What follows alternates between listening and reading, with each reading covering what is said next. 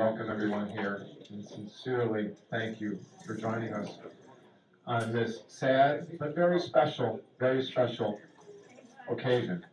We're going to start the proceedings with just a short video to remind you of Bart's life. Nikki, take it away.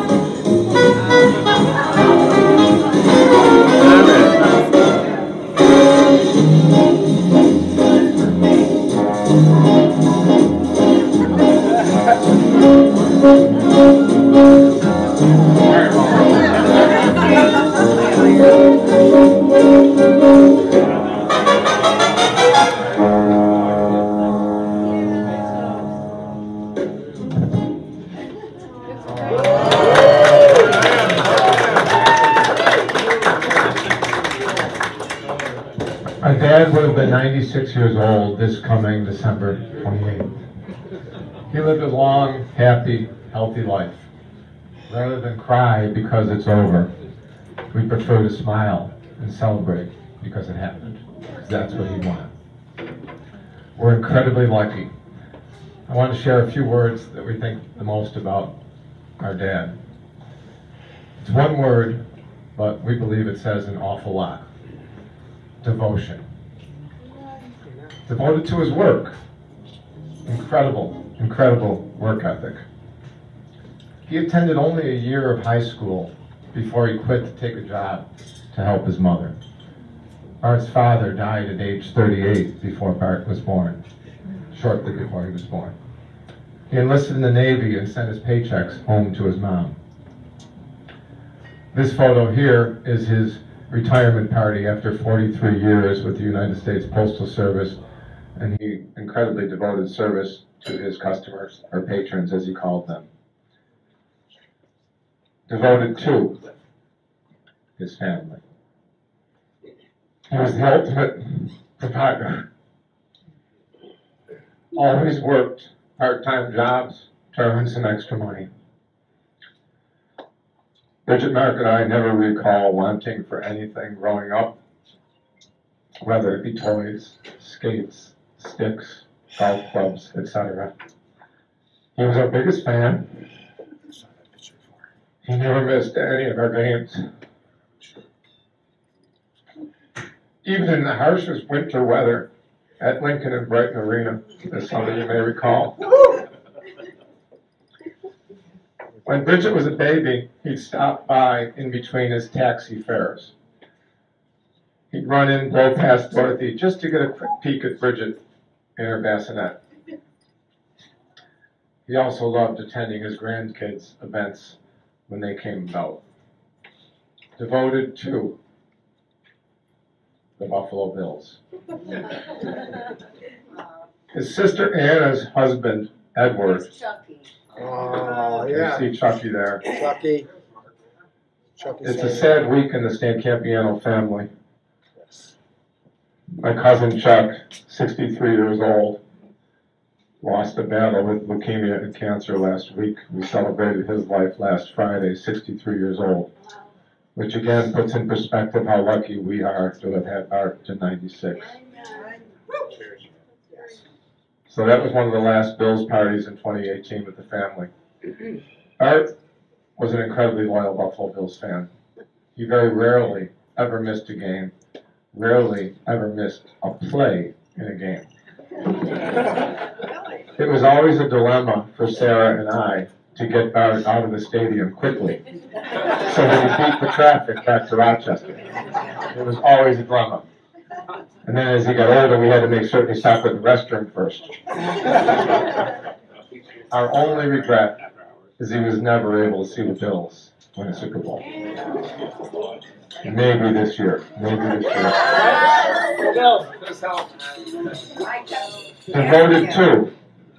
Devoted to Dorothy. For 54 years. Our mom passed 11 years ago tomorrow. For several years before her death, a remarkable role reversal took place, where Bart had to transform himself into a housekeeper and caregiver, with a little help from Bridget, of course. Probably a lot of help from Bridget. Prior to that, he never knew how to boil an egg. Suddenly, he was shopping, cooking, and cleaning. Devoted to people and kindness. Bart never met a stranger. No one loves people as much as our dad did. He taught us if you can't say something nice, don't say something at all. He was always kind, caring, complimentary. He was the consummate host, making you feel welcome and always replenishing your drink. There was never a conversation I had with my dad that didn't start with, "How's Noah and Nikki?" Always wanted to know how the children were. To illustrate that, I'd like to invite my brother Mark up to share a little example of Bart's kindness. Thank you, Brian. Well, first of all, as part of the Greatest Generation, there were 16 million veterans. No, there were 16 million men and women who served in World War II.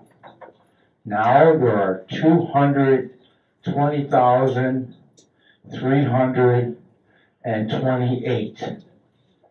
That is 2% left. So every time you say honor and service, thank you to one of those people that we still have, as that's what it's all about. So along those lines, every one of those veterans has a story. I have one. Me and Brian, we argue about how old we were, but it had to be 1969, I think. Brian thinks that would have been me, I was born 57, 67, 12. However, he thinks that we were a little younger than that. But we were at Cap Day, we were at the old rock pile. And we actually had our caps on, the beautiful red Bison's splendid hat with a white bee, and we're walking into the rock pile. We're another block and we're in. And all of a sudden, out of the blue, whoosh, this person comes flying between me and Brian and Bart and grabs both caps at once. He pilfered our Bison's headgear. Come on! So Bart, being the baseball player, he had to be, Brian was saying, about 42, man. He still had wheels. And he took off after that son of a gun. He's not getting those Bison's hats. And Brian, I don't know where Brian was. I'm right after Bart. I got my PF flyers on.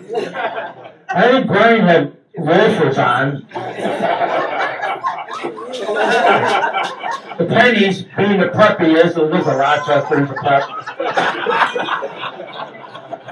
So that's what was going on. So to make a short story longer, Bart follows this kid into the backyard somewhere near the rock pile in the backyard. So the three of us are there, and he's cornered. He's cornered. So he says he turns. He sees Brian finally made it there, and he turns and he says, "Hey, are you gonna have these kids fight me?" And I didn't say a word. Brian didn't say a word. And Bart says, "No, I'm going to give you 2 tickets to the baseball game today." That's the kind of man Bart Salvatore Stancampiano is, was, and forever will be in our hearts. Thank you. Thank you, Mark. Wonderful job. I remember that story like it was yesterday. I can still feel the feet slipping out of my penny loafers. In the last... We're eventually going to let you eat. And we're eventually going to let you drink as well. In the last 11 years after Dorothy's passing, he had to reinvent himself and rekindle his zest for life, as Matt so eloquently put it. What ensued were frequent Greyhound bus trips to Rochester for long weekends with Sarah and I. All the coordination, of course, had to go through Bridget first. All the logistics, and all the packing and all that. But he loved staying through Monday night so he could watch my senior beer league hockey games at Thomas Creek and Rock, followed by Monday Night Football. We saw all the endings of Monday Night Football because we played at 10 p.m. and then we'd drink till 2 a.m. and watch the Monday Night Football game. Needless to say, Bart was in his cups with my hockey buddies. Absolutely loved my hockey buddies, and they loved him. The O'Brien family, spread across the country, adopted him. The extended O'Brien clan, Sarah, they came from a big family, 5 siblings, right? That clan adopted Bart. They're all over the country. They weren't able to be here today, but I wanted to have Marcia and Randy have joined us via video. Good afternoon, everyone. I'm Marcia O'Brien, Sarah's sister and Brian's sister-in-law. And I'm Marcia's husband, Randy McCoskey. On behalf of the O'Brien clan, we want to express our condolences on the passing of Bart. The Stancampiano family was kind enough to share Bart with us, and he became a beloved member of our extended family for many, many years. Bart was a staple at our gatherings, birthday parties, holidays, sporting events, weddings, and our own family reunions. Everyone loved Bart. He was just so easy to love. We all looked forward to spending time with him. Bart was a great role model for all of us, young and old alike. He was such a gentleman, always personable, dressed to the nines, engaging in conversation. He knew all the family connections, and he personalized every relationship. He knew the parents, he knew the kids, and he even knew what they were up to. Bart helped fill a void in our family following the death of our dad, Coyne O'Brien. They were both true examples of the greatest generation. World War II vets, they were unselfish, full of integrity, and always putting family first. They were good friends, and Dad had the highest respect for his friend Bart. So it is with a heavy heart, but the fondest of memories, that we ask you to raise a glass to a life well lived and to a man whose character we should all aspire to. To Bart Stancampiano. To Bart. To Bart and friends, and Chucky Stancampiano. That champagne toast is courtesy of the O'Brien clan. Where is my wife, Sarah? Sarah, where are you? Oh, you're taking pictures. To say that the O'Brien family enriched my father's life would be the understatement of the year. And Sarah, I can never thank you enough, because it's because of you that orchestrated all that and gave Bart so many more memories by meeting your family. I'm forever grateful. Thank you. I love you.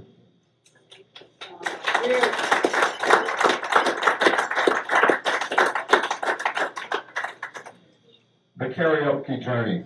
Oh boy. I gotta get another drink. Two new hips. At age 85 and 89. Again, thanks to Sarah talking him into the ease of a hip replacement. That enabled him to be mobile again, launching a robust social life. He was a woman man. From one of his karaoke buddies. At one point, he was singing karaoke 5 nights a week, practicing at home the other 2 days to make certain he remembered the words. And yes, he was always looking to dance for the pretty woman after karaoke. I always loved getting his calls in Rochester to add more songs to his Spotify playlist. You have Green O'Hara? You have Etta James? We never had the heart to critique his very questionable voice. Dorothy had the voice in the family, not Bart. But how can you not admire a friendly and dapper 90-year-old man giving it a go in the karaoke bars? As his friends will attest to, they thought Frank Sinatra was in the house. And they loved it. His last 6 months. He lived independently through April of this year. Then dementia took hold, forcing him into a memory care unit and ultimately a nursing home. He was zombie-like, depressed, unhappy, no longer Bart. In late July, my brother-in-law Matt, who I love dearly, Matt, raise your hand so people know who you are. Matt said to Bridget, we got to get Bart out of here. Why don't we bring him home? Why don't we bring him home? So that's what we did. Matt and Bridget decided to put him out of the nursing home, moved him in with Matt and Bridget in early August. What transpired was a remarkable turnaround. It's amazing what love from family will do to someone's spirits. He had quality time with his great-grandchild, Conrad, his first and only great-grandchild at the moment. There were some tough days, but there were also some incredibly magical days where we actually had Bart back. It was amazing. Like, whoa, what's happening here?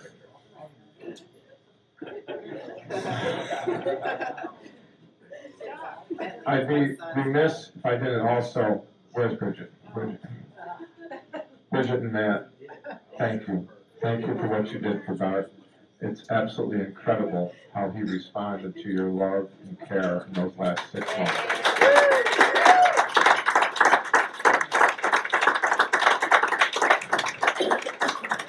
And for that matter, Bridget, thank you for the love and care, not only for Bart, but for the last 11 years, you managed his life, and you did an outstanding job. I had a lot of help. Mark and I are forever grateful. You are the best sister in the world, and I'm forever grateful for what you did for Bart and Dorothy prior to that. And Matt, thank you for all that support.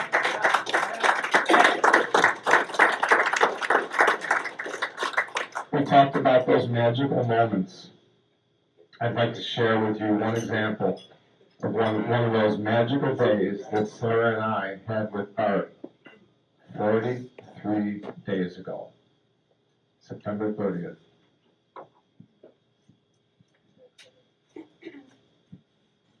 Now the end is near, and so I face the final curtain, which I'm certain I've lived a life that's full.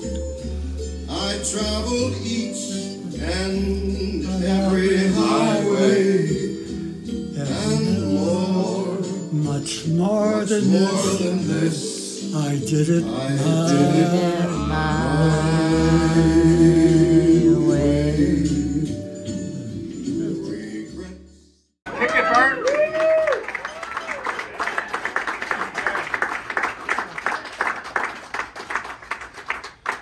So in honor of Bart, please, let's do things his way today and celebrate his life.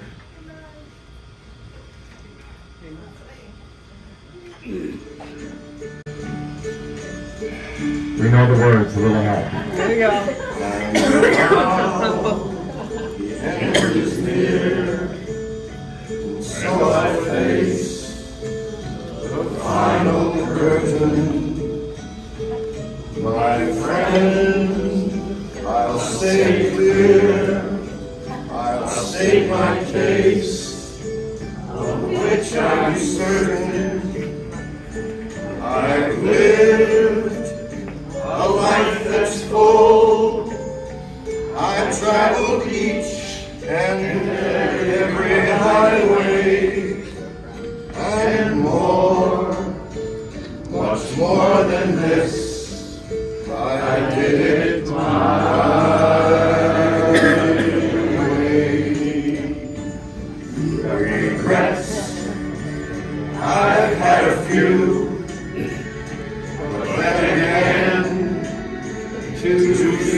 To mention, I did what I had to do. I saw it through without exemption. I planned each charted course, each careful step along the byway. Much more than this, I did it my way. Yes, there were times, I'm sure you knew, when I bit off more than I could chew. But through it all, there was doubt. I ate it up.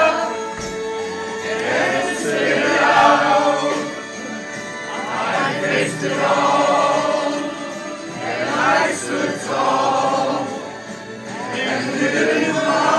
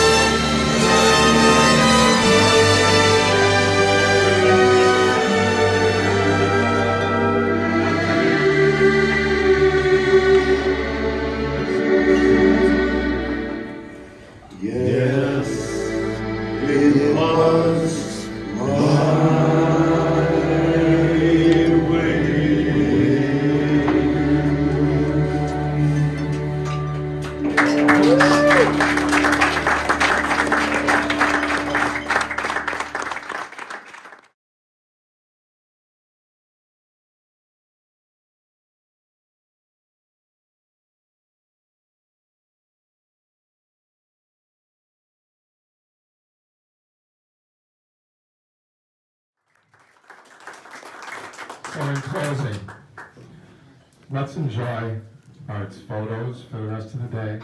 Let's enjoy his music. That's all you're going to hear is his music. And most importantly, let's enjoy each other. Amen. because that's what Bart would want. Enjoy each other. And for those of you that maybe don't know each other, as I mentioned, Bart never met a stranger.